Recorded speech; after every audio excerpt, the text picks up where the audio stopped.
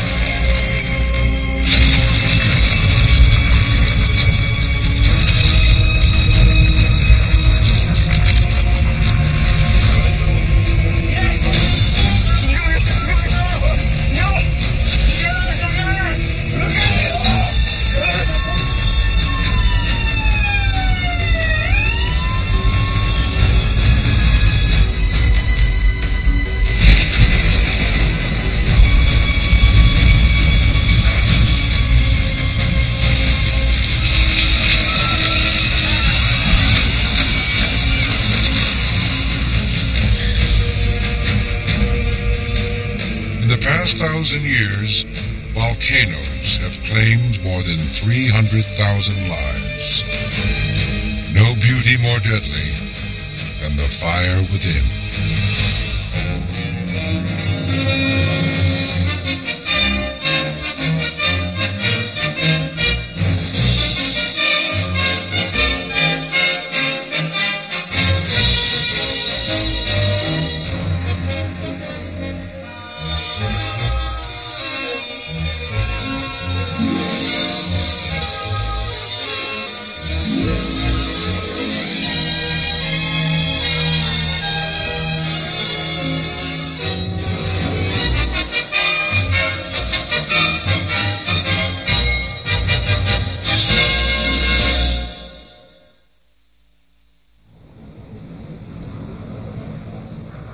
The rocky heights of the Andes in South America are more than mere mountains. Many are sleeping volcanoes. In Colombia, a peak called Galeras has slumbered more than 4 decades. Then in 1988, soldiers stationed at its summit reported small earthquakes and the smell of sulfur.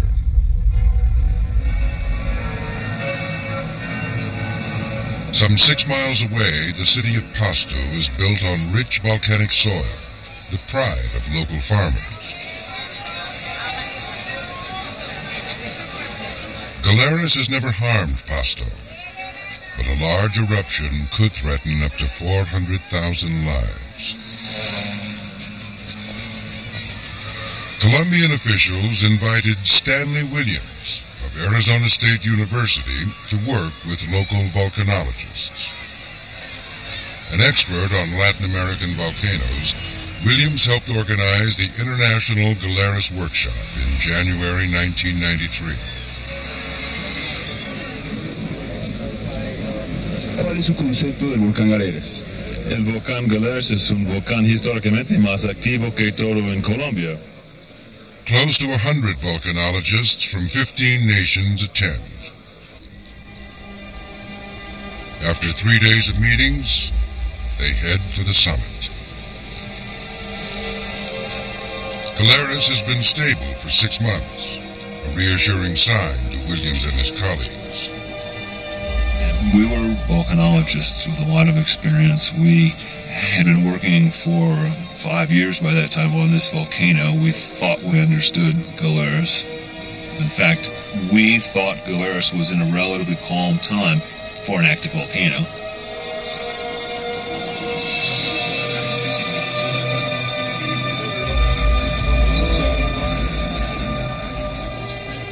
Most scientists join field trips on the outer slopes of the mountain. Williams leads a group of 12 on a grueling 2-hour hike to the inner crater. As his colleagues explore the terrain, Williams keeps watch. Everybody opened up their cases and backpacks and collected samples of the gases or read the gravimeter. Jeff Brown, professor from England, is the expert of the world on how to use gravity on volcanoes. The two Colombian scientists with him were really happy that they had a chance to work with Jeff. Igor Manilov is a Russian who comes from a family of volcanologists.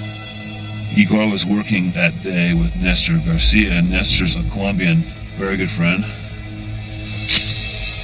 It was an exciting, positive field day. All of a sudden, with no warning, we began to hear a lot of noise. I looked down into the crater at Igor and Nestor, and I yelled, "We've got to get out of here now."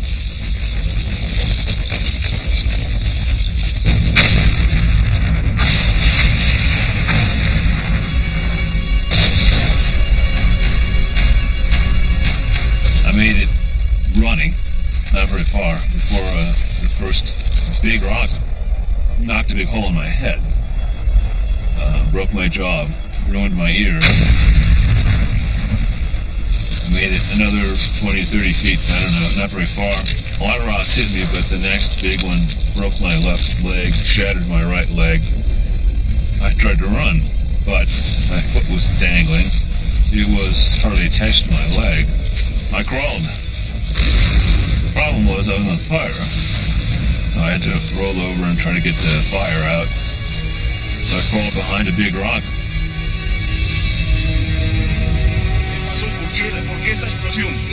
The eruption spares everyone on the outer slopes.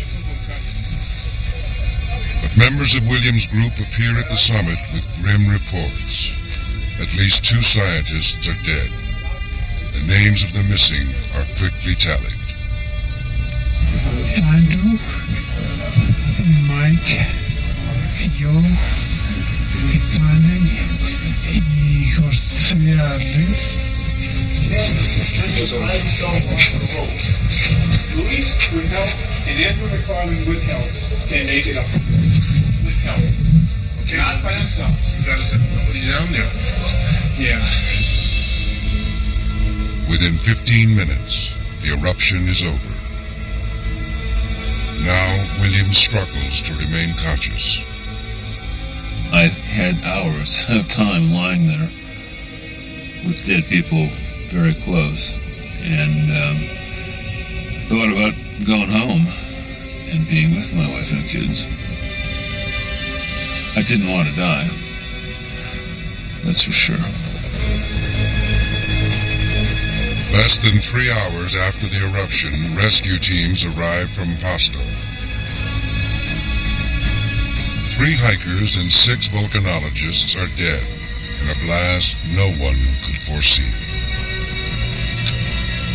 Several bodies will never be found. Rescuers locate Williams when he cries out for help. He's the last survivor lifted off the mountain. In 48 hours, he'll be flown by Learjet to a hospital in Arizona.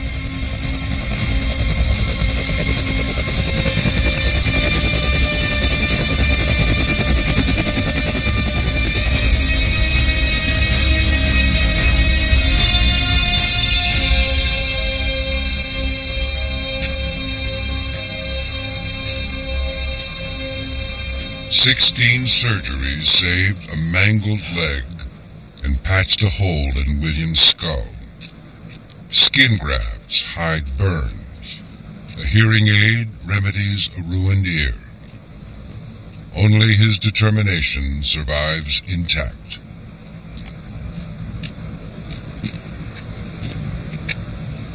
Galeras remains a threat to thousands who live in its shadow.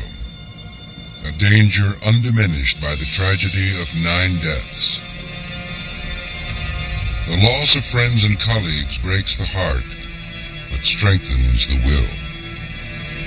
I've worked on Glarus now for about 8 years, and I've tried hard to essentially get control of Glarus.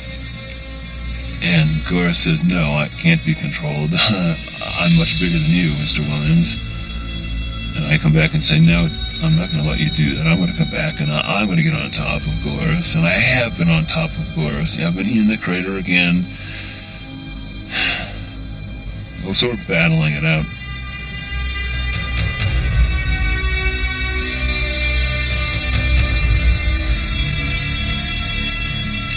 In the past 5 decades, nearly 30 scientists have died in eruptions.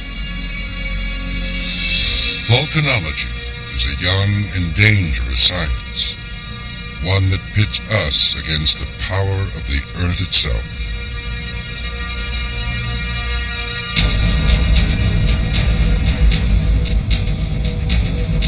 We live on a fiery planet.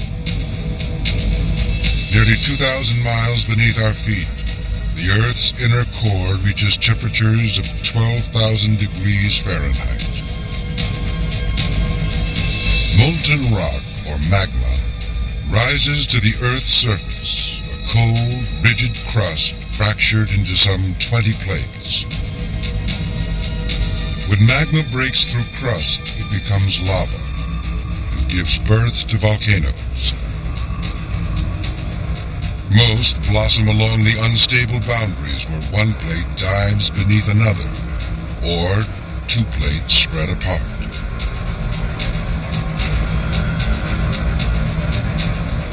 Earth's oceans conceal some 80% of all volcanic activity. An underwater ridge 46,000 miles long marks the boundaries between spreading plates. Lava fills the gaps.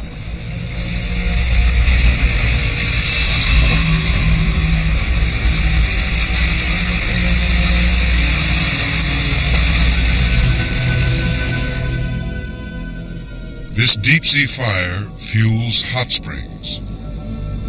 At more than 700 degrees Fahrenheit, water rich in sulfur supports an entire ecosystem in the total absence of sunlight. Some volcanoes rise from the deep.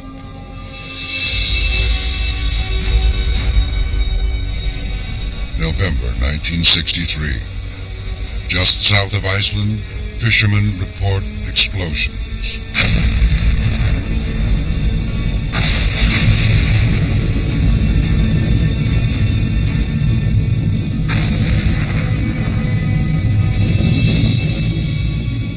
Within days, the windswept Isle of Surtsey is born.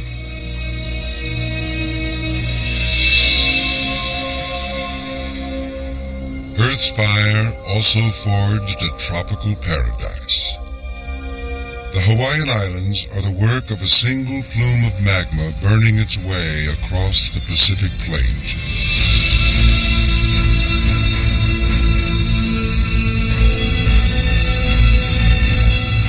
There may be no finer setting for the spectacle of the living Earth.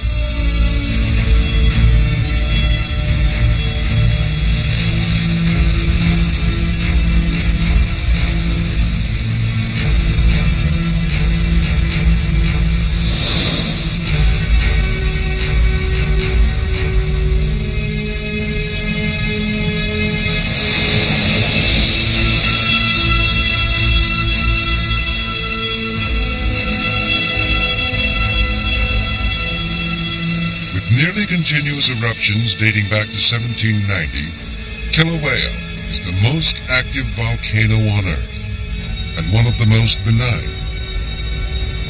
At 2,000 degrees Fahrenheit, its fluid lava can flow for miles and ruin real estate. But it can generally be escaped at a brisk walk.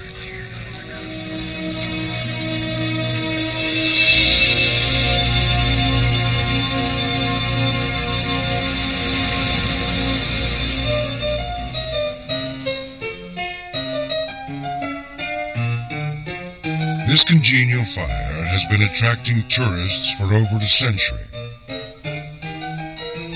It also captured the attention of an eminent East Coast geologist, Thomas Jagger. He believed the only way to know a crater is to live with it.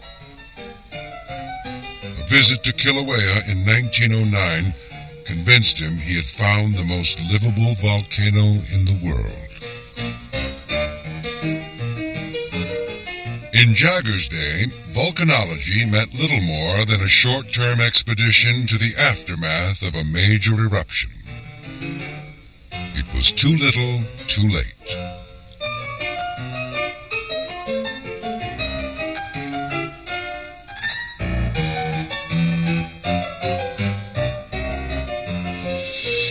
In 1912, Jagger founded what today is called the Hawaii Volcano Observatory.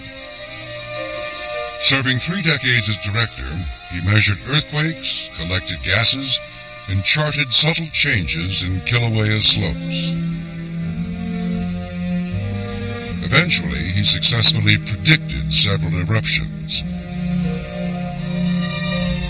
Many consider him a founding father of modern volcanology.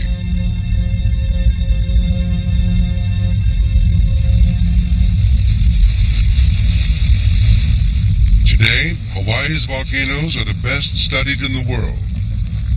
Decades of first-hand observations are revealing patterns and precursors. Predicting eruptions is almost routine.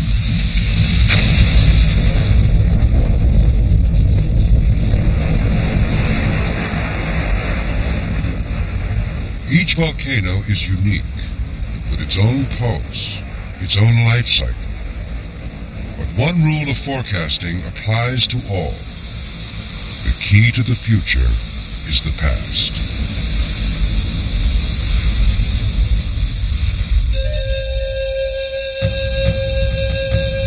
Sakurajima, the island of fire in southern Japan.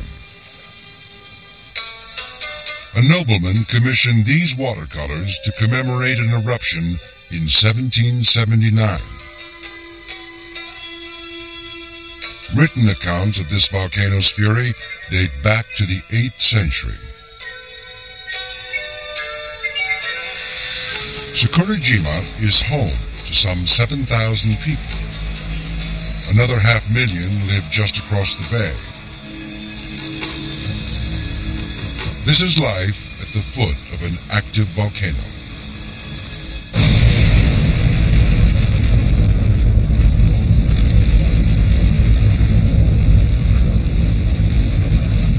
Sakurajima has been consistently active since 1955.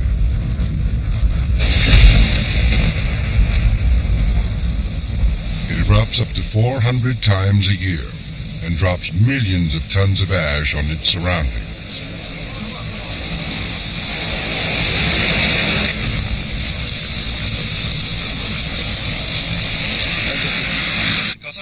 Local scientists forecast these outbreaks with impressive accuracy. Residents tune in for ashfall reports. Eruptions are as commonplace as changes in the weather. And ash cleanup is a way of life.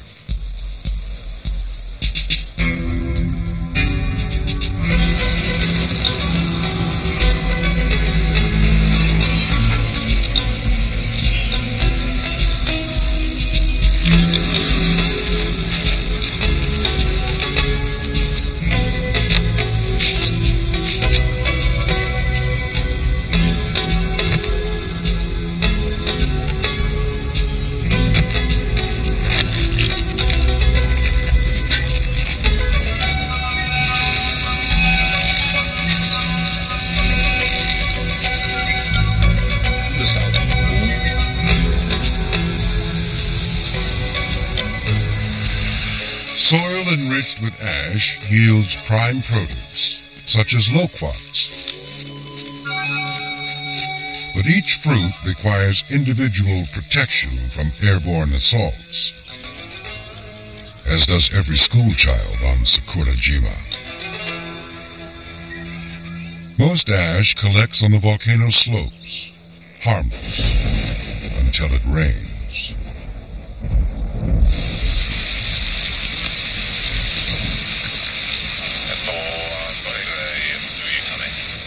flash, rivers can swell into mudflows that wash out roads and bridges. Safety channels equipped with sensors and surveillance cameras help contain the threat. Volcanic mudflows can travel up to 40 miles an hour and sweep up boulders the size of cars.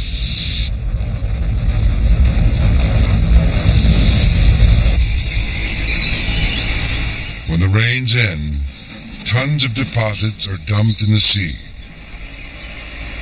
It's a model system, but at any moment, Sakurajima could break all the rules. 1914. Lava buries 6 villages. More than half the islanders lose their homes. 23 drown trying to swim to the mainland.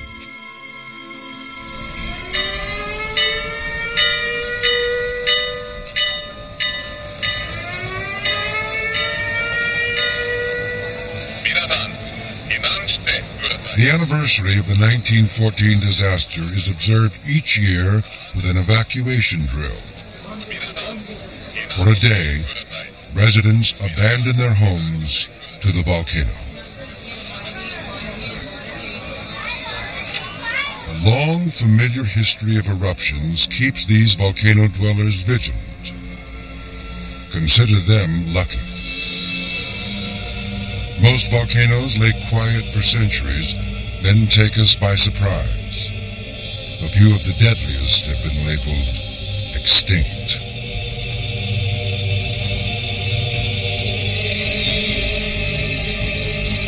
Some 35 centuries ago, a Mediterranean island sparkles with art and science. Then suddenly, Santorini blows itself apart.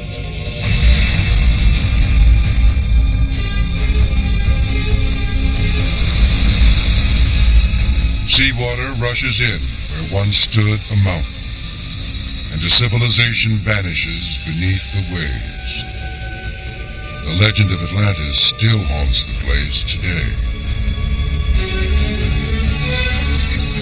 79 AD. Few residents of Pompeii realize Mount Vesuvius is a volcano.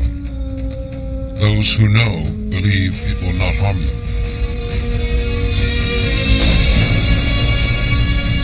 Showers of scalding ash seal them in their final agony.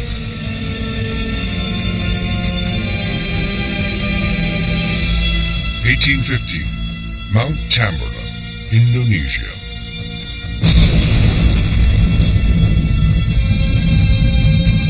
Some 20 cubic miles of debris are launched sky high. Most fall back to Earth.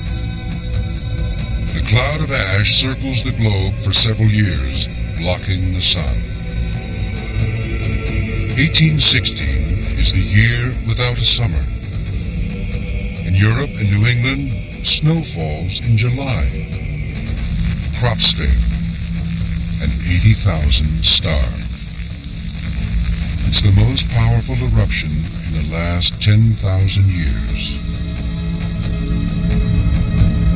By contrast, the 1980 explosion of Mount St. Helens was almost 80 times smaller, yet it packed the punch of 500 atomic bombs.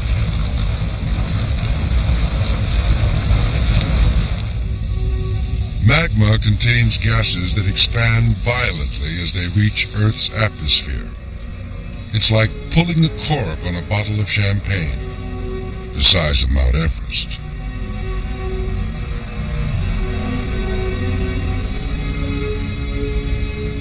A volcano need not explode to be deadly. Lava too thick to flow can ooze up slowly and form a teetering heap of hot rock.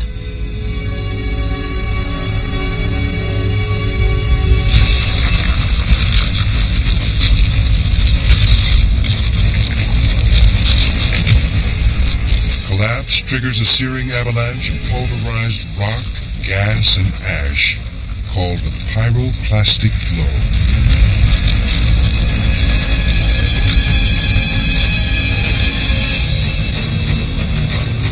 2,000 degrees Fahrenheit and more than 100 miles an hour, it consumes nearly everything.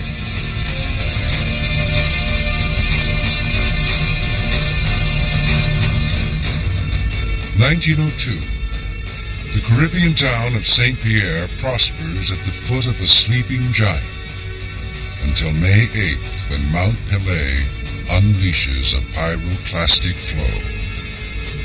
In 2 minutes, 30,000 people are incinerated. One survives. Though badly burned, this prisoner was somehow protected by the thick walls of his cell. Elsewhere, the devastation is eerie.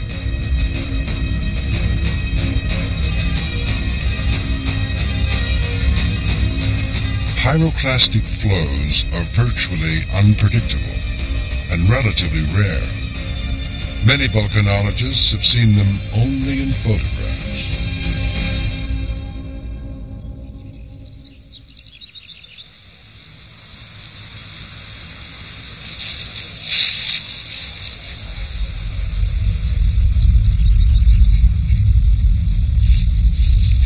May 1991, southern Japan. Mount Unzen serves up an extravaganza, some 35 pyroclastic flows a day. The flows are small, but a village lies too close for comfort. Evacuations are ordered.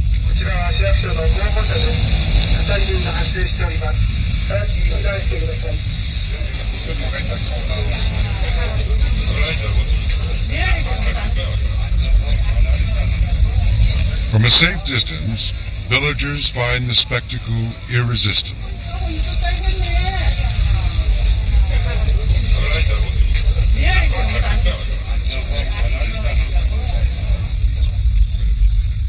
No less captivated, journalists and volcanologists from around the globe flock to the scene. Among them, Maurice and Katja Kraft. In the volcano world, these are superstars. Here you have a pyroclastic flow, yeah. It don't occur all the time. When you have lava flow, then it will happen all the time. It's why this is so interesting, because you have very few. After more than 2 decades of filming eruptions, the Krafts have a discriminating eye. Today, Unzen underwhelms. This is one of the smallest pyroclastic flow I have seen. I hope to see bigger ones than this one, because this is very small, really, yes. This is no idle bluster. Maurice and Katja Kraft have probably seen more eruptions and more volcanoes than anyone on Earth.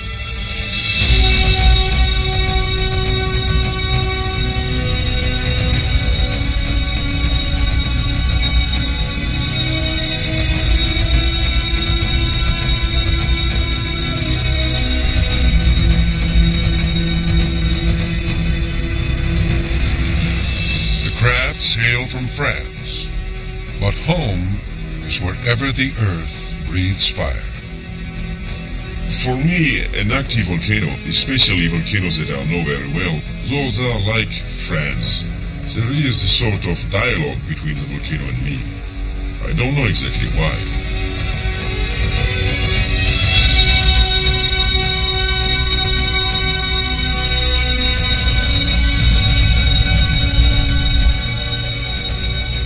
For me, the danger is not important. I am afraid when I go in a car. But on volcanoes, I forget everything. And there is no more danger for me.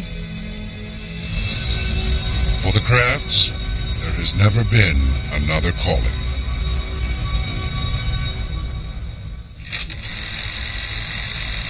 I fell in love with volcanoes when I was 7 years old. I saw my first volcano with my father, Stromboli, in Italy. And this was really a discovery for me, to see a mountain, a sort of cone, and at the top to have fire, to have explosion every minute, was fantastic. And I have seen this eruption from very near, and I was really fascinated. So I decided to become geologist. I fell in love without seeing active volcanoes. I have seen films and photos and was interested in geology, and so I decided to be volcanologist. And only 2 years later, I asked my parents to go to Italy to see really the volcano. And I was also impressed when I see for the first time what I wish to do.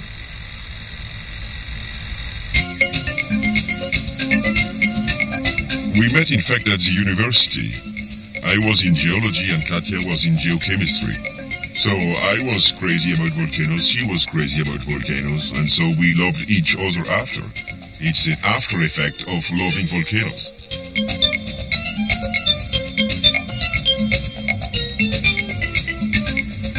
When we went to Volcano in Italy, we were a group of friends. We were students at this time in geology, in geochemistry and so on. So we stayed at the foot of the volcano. When we were making a lot of research, but with a very low amount of money. And I remember that we don't have so much clothes at this time. But those gases are so acid that our clothes were completely burned with a lot of holes in it because of the gases. So after 2 or 3 days we were looking really like beggars.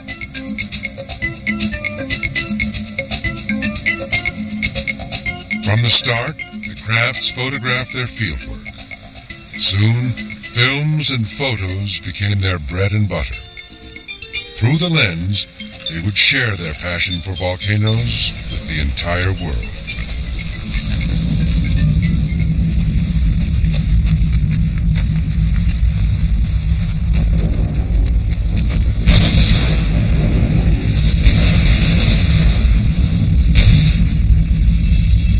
Iceland, 1973. The Isle of Heimaey was abandoned in a single night. On this empty stage, the Crafts stood spellbound. My work is different from other volcanologists because when I see an eruption, sometimes it's so nice that I just drop my instruments and look. That is to say, I cannot only study the eruption. I want also to film volcanoes to show it to other people. So I am as much interested in aesthetic than in science.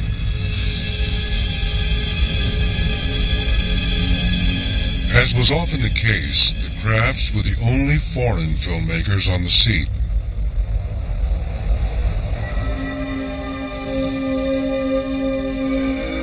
Katya and Maurice had no children, no academic appointments, nothing to tie them down. One year, they circled the globe 8 times. Tanzania, 1988. They shot the first footage of lava flows at a unique volcano called Longai. I think really to see Longai from near is something that is outside the Earth. I have never seen such an unusual volcano than this one. And what is very peculiar for this volcano is that those lava are black. It's not mud, it's lava.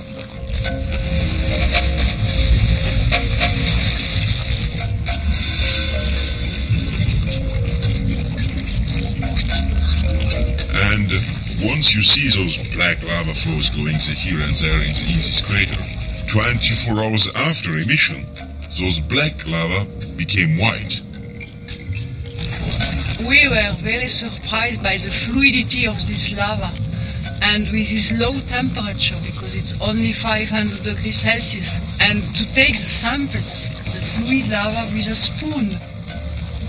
And what was very exciting also, that in the night it was red, like other lava.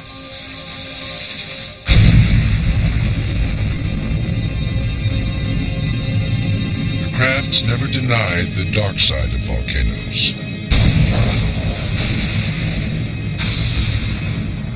The face of human suffering, the numbing devastation. For UNESCO, they began producing safety films on volcanic hazards, shown around the world.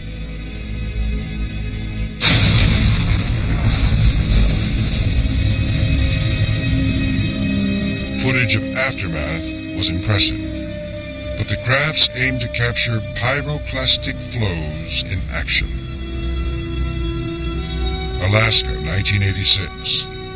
A close encounter on the slopes of Augustine produced amazing footage and whet their appetite for more. We have seen so much big eruptions that now we want to see bigger and bigger and bigger, and this don't happen so often. So sometimes we have to wait 1 year or even 2 years to see something really enormous. And more enormous it is, better it is for me.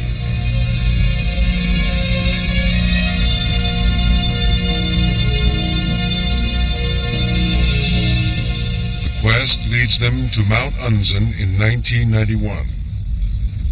They set up camp inside the evacuation zone, indifferent to the possible danger. I am never afraid, because I have seen so much eruptions in 23 years that even if I die tomorrow, I don't care.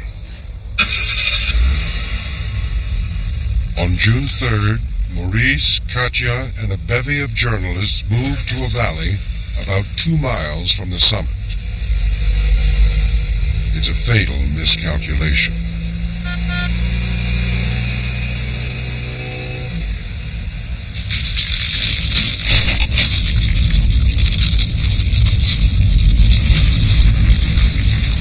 Something triggers a pyroclastic flow about 10 times bigger than all that came before.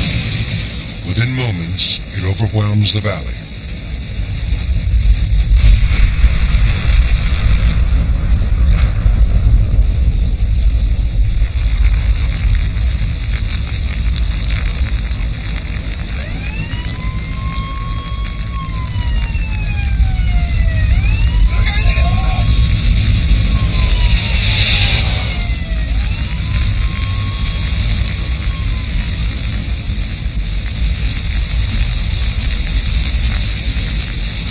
By the time a TV camera in the village records this scene, Maurice, Katya, and 41 others are dead.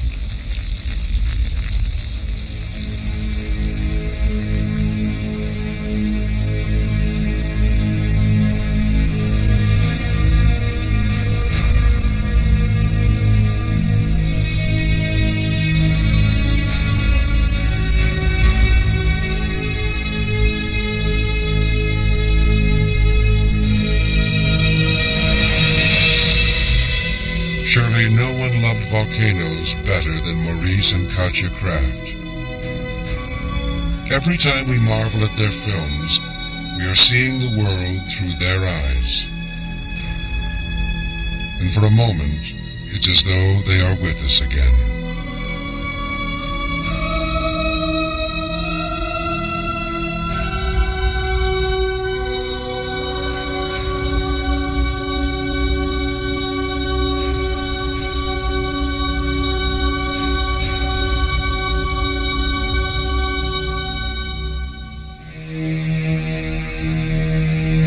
November 13th, 1985. Colombian volcano Nevado del Ruiz erupts around 9 p.m. Part of its summit glacier melts. Water cascades down canyons, stripping them of soil, trees, boulders. Soon, the mud flow is 130 feet deep. Just before midnight, nearly 30 miles from the volcano, it engulfs a city called Armero. 23,000 people are buried alive.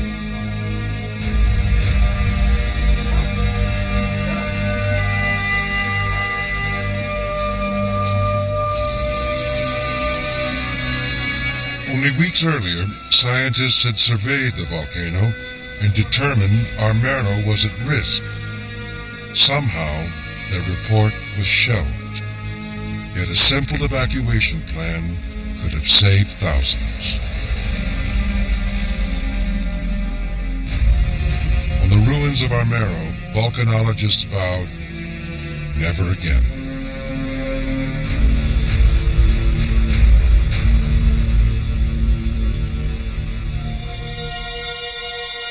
1 year later, the U.S. Geological Survey helped create a unique program. 50 miles from Mount St. Helens, the Cascades Volcano Observatory is home base for the Volcano Crisis Assistance Team. With a cache of portable monitoring equipment, the 5-man team can mobilize at a moment's notice. Stop your feet here. Another event coming. Hey guys, I just got a request for... A mission begins when a foreign nation asks for help in assessing a volcanic threat. Andy Lockhart has 10 years' experience in rapid response. If there is a typical mission, it would consist of getting the call on Friday afternoon, going to the books, finding out if it's a volcano we don't know much about. If it's a full-blown response, we'd take an entire observatory. We'd take all of the sensors, all of the computers, and that takes some putting together. Lockhart and his teammates have seen action at more than 15 volcanoes in 13 countries. Their most memorable mission took them to the Philippines.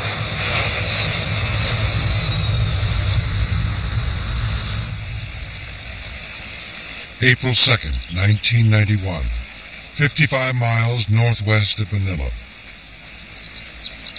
Plumes of steam are spotted at the summit of Mount Pinatubo by tribesmen who have lived on its slopes for generations. They've never seen anything like this.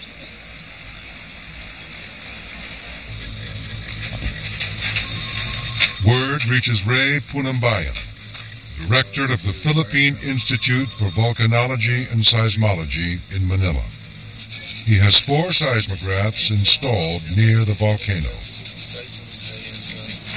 They reported that they were recording over 400 volcanic quakes, and that's unusual. Right then and there, I said that something unusual is happening inside the volcano. The reports aroused concern at Clark Air Base, just 15 miles from Pinatubo.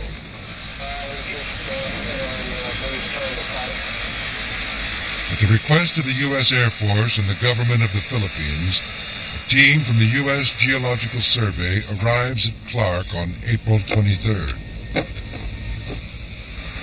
They begin briefing a crisis action team directed by Colonel Richard Anderegg. I think I was like most people. I didn't know a lot about volcanoes until the United States Geological Survey team came here. That was a total educational process for me. When I thought of a volcano, I thought of a volcano like in Hawaii where the lava flows out at a nice leisurely pace and people take pictures of it, and it's a very pretty thing to watch. A joint U.S.-Philippines science team sees a different picture from the air. Pinatubo has no written history of eruptions, but it's surrounded by huge deposits of ancient pyroclastic flows. Okay, I'll start climbing up. Lockhart and his teammates see the threat in a whole new light. I think it's just ash, Andy. That's coming up out of the ground. We've got a serious problem. For 2 weeks, they install a monitoring network on ridges around the volcano. Lockhart outfits each station with a radio transmitter that sends data to a makeshift observatory on Clark.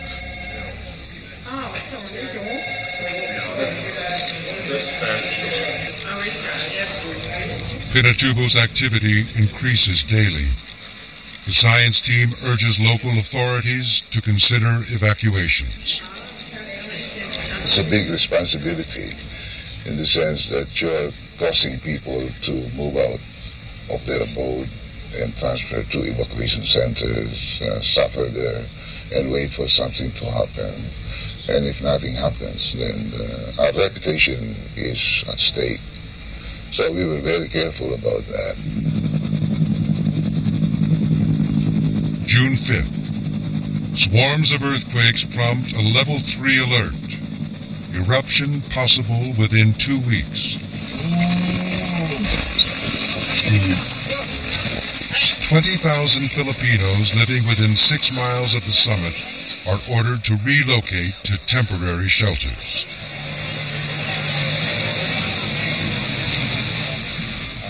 But the Air Force stays put. Scientists brief the senior officer at Clark, General William Studer. They admit there is a chance the volcano may not erupt at all. June 7th, Pinatubo releases clouds of ash. Science team issues a level 4 alert. Eruption possible within 24 hours. Shake and bake. Cactus 30, how do you read 263.9er? Most ominous is the appearance of a plug of thick lava, the kind that generates pyroclastic flows. General Studer wants to see it for himself. Lockhart remembers his conversation with another scientist. The general says, "God, that's a lot of ash." And Hoblet says, "That's nothing." And he points out these big ignimbrite sheets, these things that look like a Japanese parasol stretching out 10 kilometers in every direction from the volcano. He says, "See these big sheets out here? This is what this volcano does when it erupts." He wheel around in the helicopter and he says, "There's your base down there." And you can see it very obviously at the leading edge of one of these sheets that came down that valley. And so we headed back to the base, and the general says to Jeff Grine, he says, "Do it tomorrow." With those words, Studer orders the evacuation of Clark. On June 10th, some 14,000 Americans leave for a Navy facility 25 miles away. A small security force and the science team stay behind.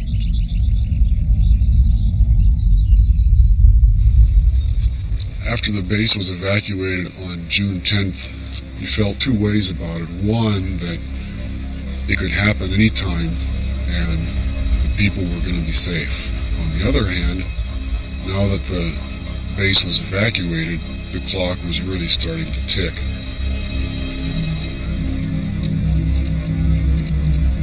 A century of volcanology is put to the test. From afar, an entire nation awaits the unknown.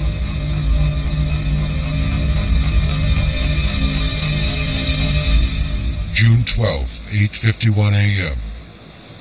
The wait is over.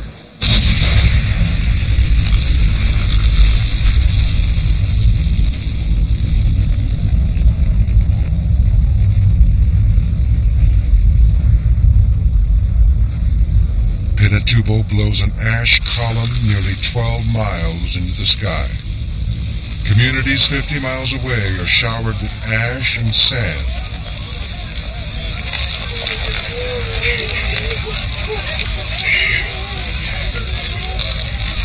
Eruptions continue for 2 days.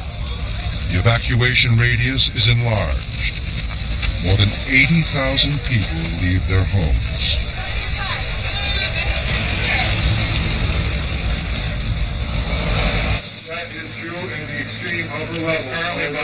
Clark radar now shows a major typhoon headed straight for the Philippines. Exhausted from round-the-clock shifts, the science team suspects the worst is yet to come. June 15th, 2 a.m. Pinatubo's finale begins.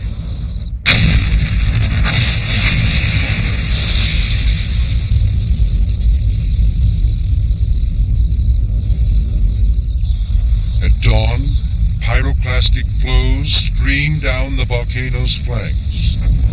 There's concern its entire summit may be collapsing.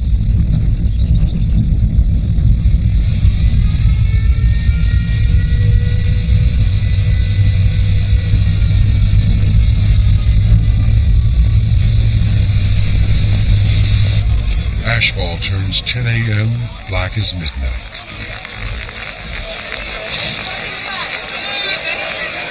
When the typhoon comes ashore, rain and ash mix like wet concrete.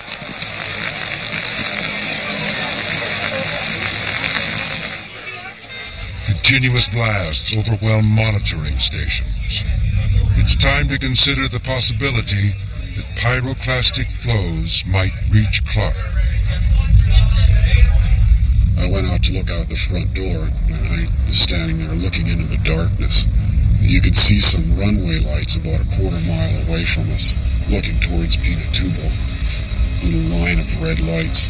And I thought, well, if it comes down this far, it'll cut those lights, and I'll be able to see if it cuts those lights. And if it cuts those lights, I'll run like hell towards the back of the room, and that's about 400 yards if it's coming 60 miles an hour. That'll give me about enough time to make it to the back of the room for whatever it's worth. And that was the most terrified I think I've ever been, standing there looking at those lights, listening to that eruption.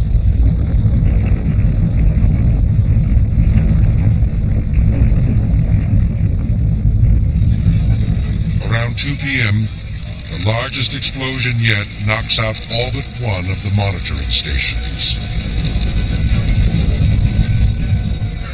I noticed that without much big ado and really no organization, each of the volcanologists was making sure he had his knapsack packed with the kinds of things that if he was going to have to leave, he could grab very quickly.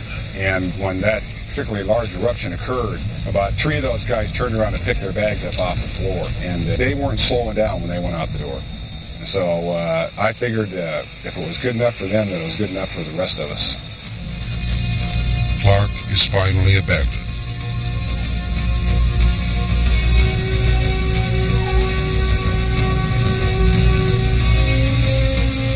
Around midnight, the eruption is over.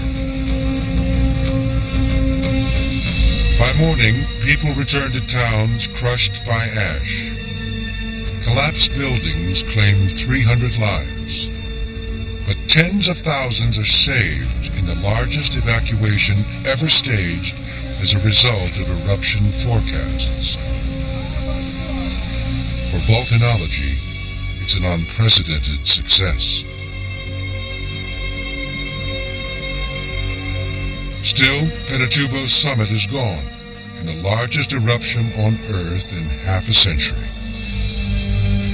Over 2 cubic miles of debris blanket the landscape. Rain wreaks havoc with these loose deposits. In the days after the eruption, mudflows claim hundreds of lives.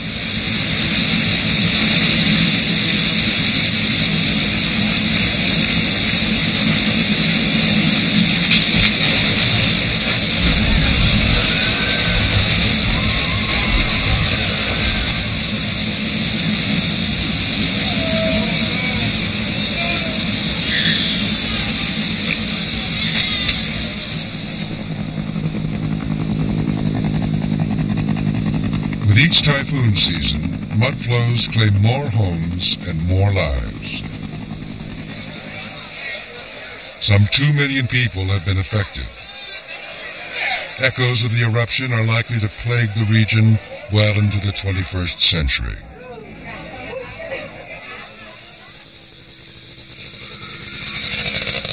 Today, Pinatubo sleeps again.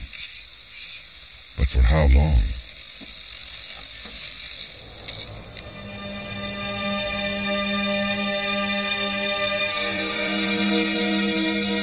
The Earth harbors some 1,500 potentially dangerous volcanoes. More than 500 million people live within their reach.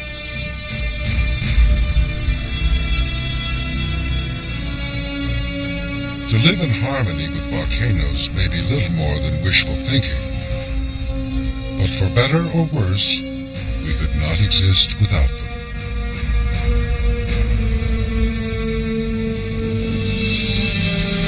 Not for the fire within, the Earth would be a barren sphere, worn smooth as a blue marble.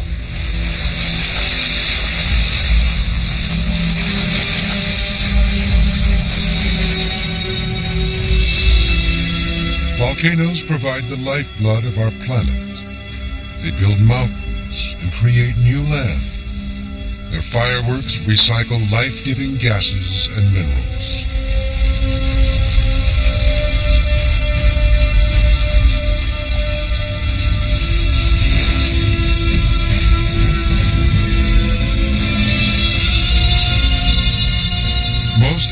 atoms in our bodies were once inside the Earth. Volcanoes brought these atoms to the surface. No matter where we live, we have all been touched by fire.